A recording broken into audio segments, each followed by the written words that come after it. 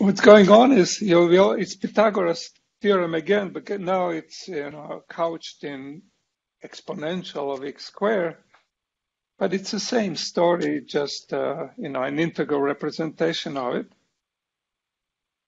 and that's why we actually care about convolutions. This is one of the main reasons why they always show up every place in studying power of the radars and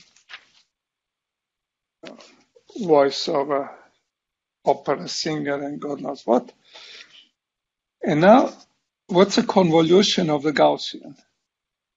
The whole business is really embarrassing because you can get tenure just integrating Gaussians.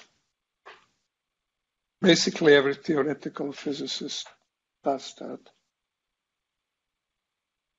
The convolution said,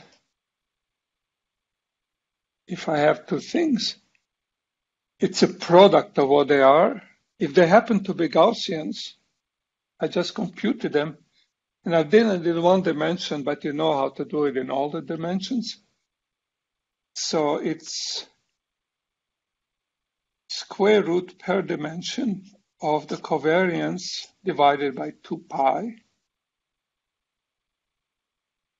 For the first Gaussian, let's say it has covariance delta, a square.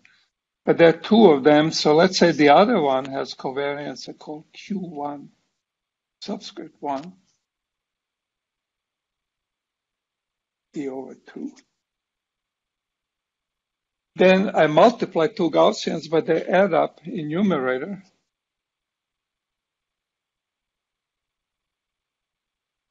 So what happens is, this is covariance of the convolution. It's a Gaussian. And the covariance of convolution of two Gaussians, playing with each other, Q2, is just the sum of the two guys. So covariances, the convolution of two Gaussians is a Gaussian.